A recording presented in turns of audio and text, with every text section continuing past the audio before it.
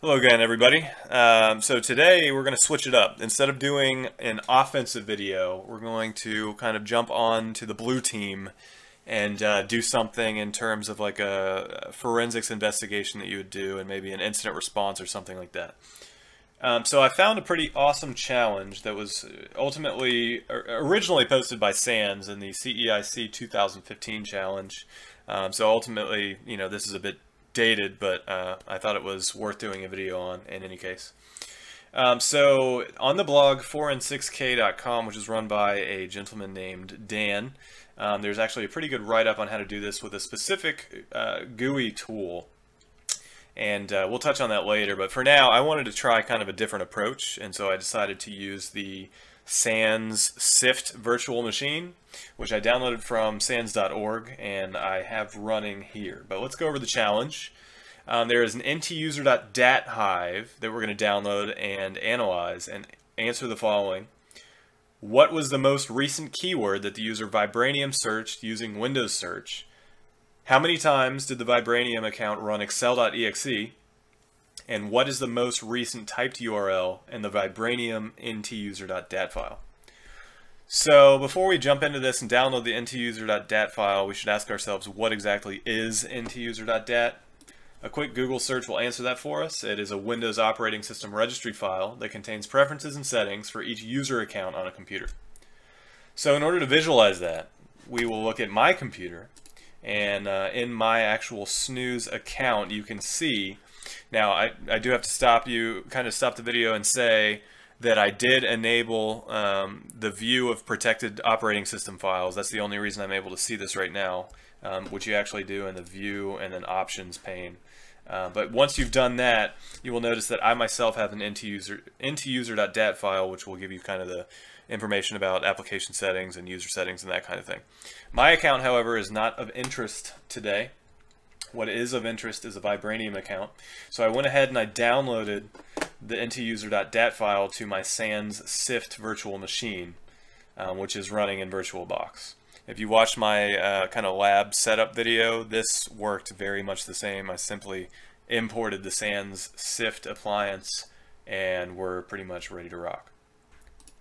So basically what I'm going to do is I'm going to attempt the very first question, which again is looking for the most recent keyword typed into Windows Search.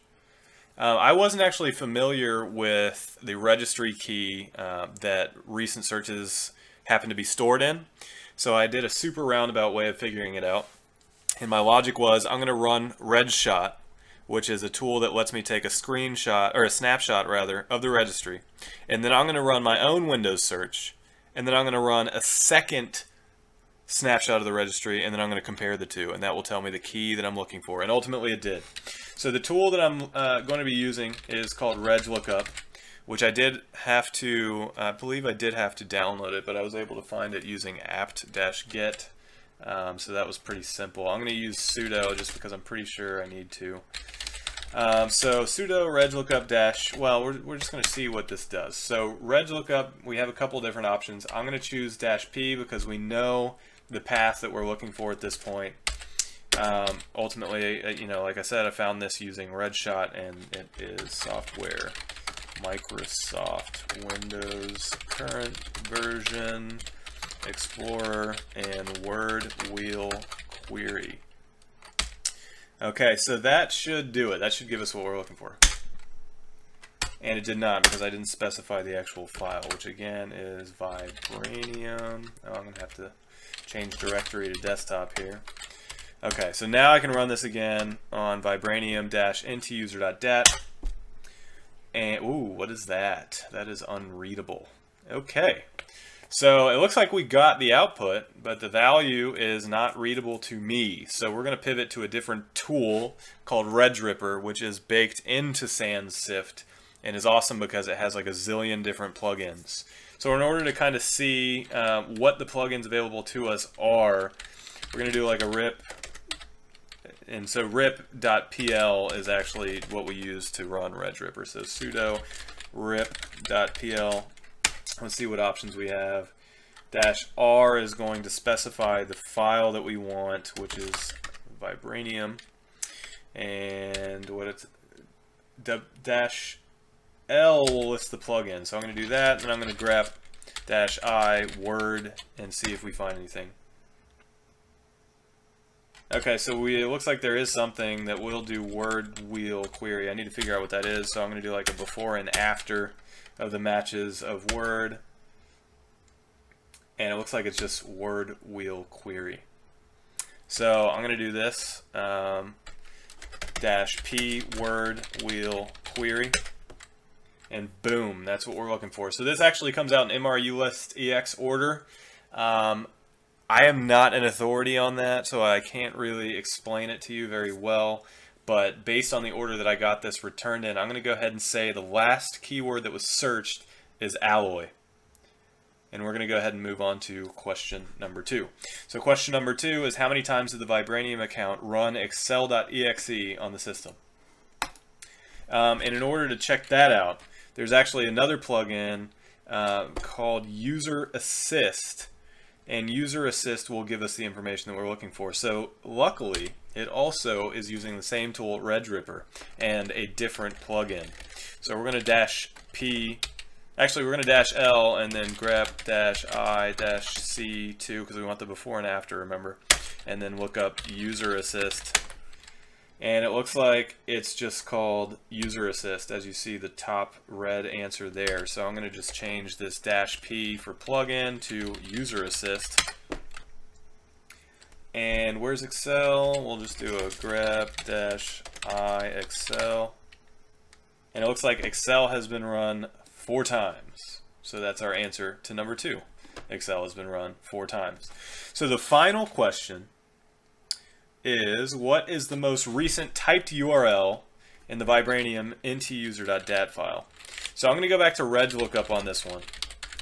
And I know the key that I'm looking for here, and it's because I've looked at it before. It's in Software, Microsoft, Internet Explorer, and typed URLs. That should be it. So we're going to apply this to the NTUSER.DAT file, and let's go.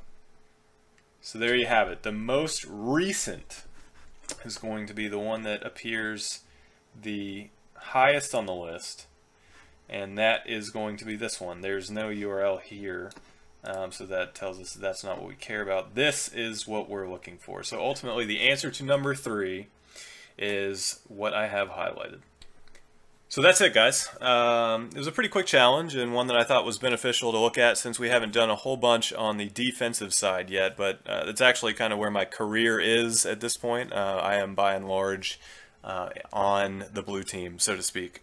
So I thought that that would be kind of cool to take a look at, and I wanted you to kind of take a look at the answers as we scroll through. It looks like Dan got the same stuff that I did. Ultimately, he used a different application called Registry Explorer, which I would absolutely recommend checking out if you're on the Windows side. It made this challenge a breeze, and you didn't need to do any command line at all. But you know, that's just something that I kind of I wanted to see if I could get more familiar with the SANS SIFT virtual machine, and ultimately, I think that I was able to do so with this challenge. So thanks to Dan for the write-up. This is really good stuff here. I thought it was worth mentioning that he actually does talk about using Regdripper in order to automate some of these tasks if you were to have to do this across multiple systems. So that was a pretty cool note there at the bottom of his blog post. But yeah, that's really it. I'm hoping that you guys liked to see some of the defensive side of things as well. I know that a lot of my videos, most of my videos have been on offense. I'm going to try and do a fair bit of both of them because I find both of them interesting. And like I said, I actually do kind of defensive work as my day-to-day job. So I hope that you guys enjoyed. Anything that you had any questions about, feel free to leave in the comments. And until next time, take it easy.